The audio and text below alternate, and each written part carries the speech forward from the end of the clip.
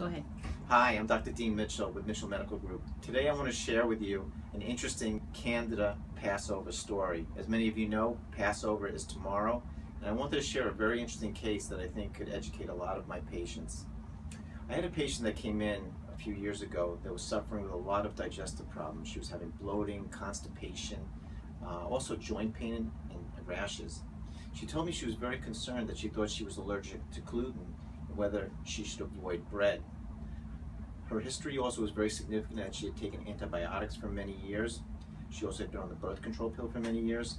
And a lot of the things that she was telling me didn't sound like they were due to a gluten insensitivity. They sounded like it was more of a Candida problem.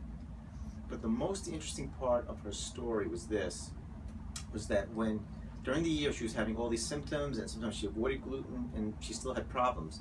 But when Passover came, as you know, during Passover, Jewish people eat matzah. She had no problem at all.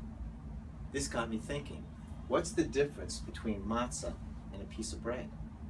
Yeast, that's the only difference. The matzah doesn't rise. So we figured out that once that this patient from eating the matzah didn't have a problem, it wasn't a gluten sensitivity, it was a yeast sensitivity. For gluten sensitivity, we do a very simple test, which is very accurate, where we take a Q-tip and we just swab the mouth and we send it off for genetic testing. For yeast, we do a special skin test, which will tell me immediately whether somebody's super reactive. So this is the story I wanted to share with you for Passover, and any of you that are concerned that you might be gluten allergic, think also possibly about yeast. Thank you.